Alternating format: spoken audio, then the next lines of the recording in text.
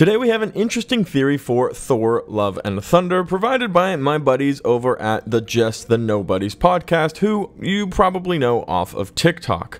If you haven't heard of them already, go ahead and check out their TikTok because, quite honestly, they have some pretty amazing videos where they 1, entertain, and 2, give some awesome information about your favorite movie and TV shows. But today we're going to be talking about this theory that comes from Just the Nobodies, talking about how Thor is probably going to die based off of some foreshadowing and references in the Thor, Love and Thunder trailer.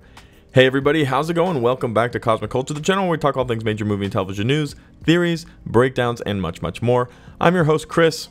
And it really is an amazing time to be a Marvel fan, or a superhero fan, a nerd, a geek, whatever you want to identify yourself as. We are in the current uprising of a new era of the MCU. Phase 4, which follows the Infinity Saga, the first 3 phases and first 10 or 12 years of the MCU, has really stepped out of the bounds of what we're familiar with Marvel, giving us new products, new views, perspectives, tones, a little bit of horror, a little bit of goofy, something crazy, something dark, something scary, and then overall something disconnected that we haven't really seen with Marvel before, as the entirety of the first saga, the Infinity Saga, followed a very specific pattern, and it was a very successful pattern. But Marvel had to do something new, and I think we're starting to see the fruits of this as Thor, Love and Thunder is around the corner, and it looks like it's going to be an incredible movie, building even more so on the momentum of Thor Ragnarok. And from there we can move into, the storyline of the gods, the storyline of Olympus, the storyline of the mighty Thor, who of course will be Jane Foster. Now, we've heard from Taika Waititi that he's going to be following a lot of the mighty Thor comic story, and that we will be seeing a cancer-ridden Jane Foster, although it hasn't been confirmed whether or not that cancer will be coming from her using Thor's powers, or whether or not she'll be getting healed from Thor's power. How exactly they're planning on retconning that. However, it does seem like she goes and finds Mjolnir after it was broken by reading on some power signals. Now, after she collects it, somehow she manages to bring it back together, and Mjolnir deems her worthy. However, is this the passing over of Thor to Jane? Will Jane be the Thor in the MCU? Well, originally on first appearance I would have said no, they're different characters. The mighty Thor isn't Thor. Thor is a character, not a title, and you can't really pass that mantle over. However, hear what my buddies over on Just the Nobodies had to say about what we missed in the trailer that dropped for Thor, Love and Thunder. Check it out. Do you know the super sad Thor Love and Thunder theory? No. So in every trailer that Taika Waititi produces, he literally puts music, big songs in his trailers that actually foreshadow what happens in the movie, like we saw in Thor Ragnarok. And in the Thor Love and Thunder trailer, we actually see Sweet Child of Mine being played. So what does that foreshadow? So before I get into that, in the trailer, we actually see Korg talking to a bunch of kids in space, and he's telling them about Thor, and he's telling these stories about Thor, but everything he's saying is in the past tense, as if Thor is gone and no longer with them. But the song Sweet Child of Mine kind of confirms this. It was really weird how he was talking in the past tense. So in this song Sweet Child of Mine, it's about a guy who loves a girl, and the original music video that was shot for Sweet Child of Mine was actually shot in black and white, and it looks exactly like what we see in the trailer, where we see Thor and Jane like hook fingers, and then we see how they're about to fight Gore. It's like the final battle. There has to be a reason they picked that song. So in the song Sweet Child of Mine, the song goes, she's got eyes of the bluest skies. As we see in the trailer, right, when she's using the power of Thor, her eyes are blue from the thunder and lightning. And this song goes, I hate to look into those eyes and see an ounce of pain. As we know, Jane Foster will be having cancer in the movie, and that's why Thor doesn't want to see her in pain. Then this is where it gets crazy. The song goes, and pray for the thunder and the rain to quietly pass me by. And this song is being sung from the perspective of the guy, which is Thor. Thor's literally saying that he wants the thunder and the rain to pass him by. He no longer wants to be a part of his powers. He doesn't want him anymore. He wants Jane to take it over, because Thor knows that Jane needs the power of Thor to be able to live in order to survive cancer. So for the final time, I just want to thank Ryan and Daniel over at Just the Nobodies. Check them out on TikTok, guys. They really are fantastic. I'll leave a link in the description down below. But they really do raise so many awesome points in this short little video that they posted, where they're talking about several different things that have happened with Thor and may happen with Thor. Namely, they talk about Korg talking in the past tense about Thor. Now, Korg is Thor's best friend right now. He just really is. Loki's not around.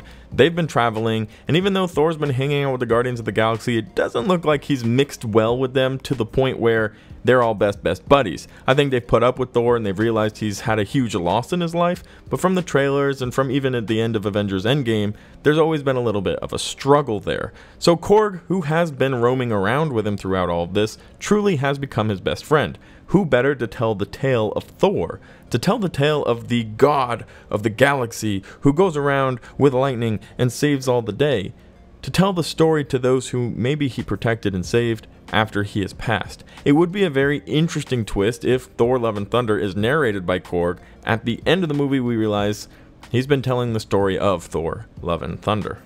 Now, they do talk about as well Sweet Child of Mine, which of course was the song that played in the trailer. Now, they've used songs and lyrics in the past to try to foreshadow a little bit of what we should be expecting, especially in Thor Ragnarok. Now, Thor Love and Thunder certainly follows the steps of Thor Ragnarok because that movie was a wild success for Thor and for the Marvel franchise. So it makes perfect sense that moving forward into Thor Love and Thunder, we're going to get a lot of the same vibes and a lot of the same formula.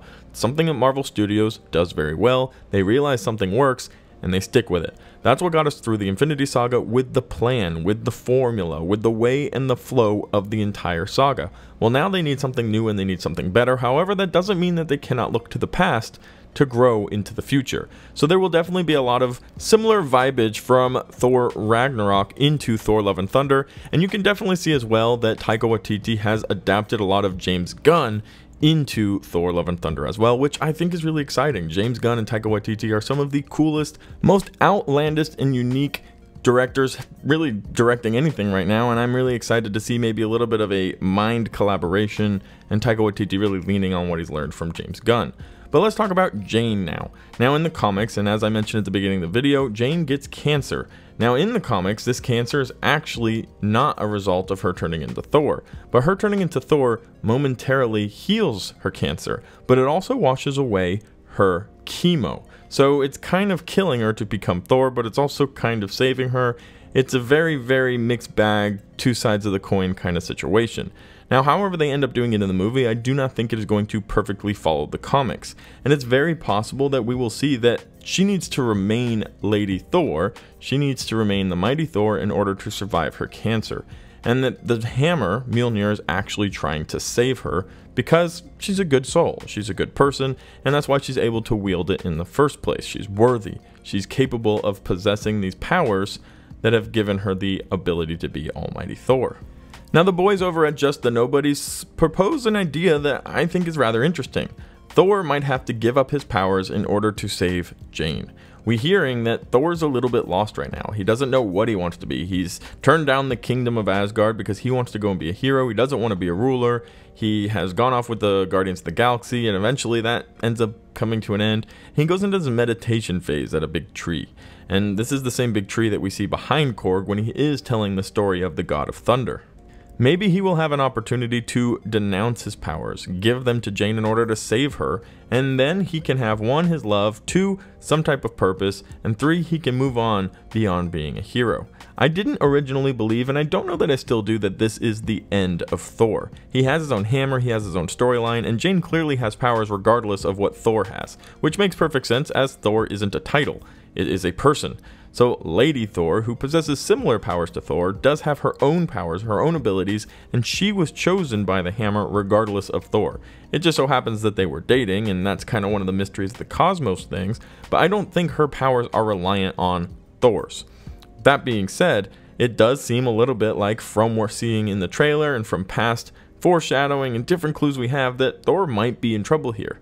And we could be set up for some pretty devastating news when we do finally watch Thor Love and Thunder. But let me know what you guys think about this theory specifically. It does sound like potentially something you could be seeing when the movie releases, so maybe you need to brace yourself a little bit for the end of Thor, and that mantle being passed over to the Mighty Thor, who will use the abilities of Thor in order to save herself from cancer, changing the story from the comics a little bit, but again, that's not anything new for Marvel Studios. They receive inspiration from the comics and very, very often and frequently leave the main storyline and create something new so we can have fresh material and content to enjoy.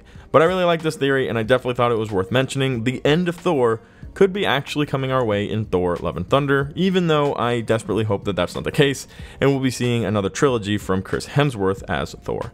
But let me know your thoughts down below. Thank you guys so much for watching till the very end of the video. Be sure to subscribe to the channel if you haven't already, and turn on that notification bell so you don't miss out on any of our major movie and television news updates happening daily right here on Cosmic Culture.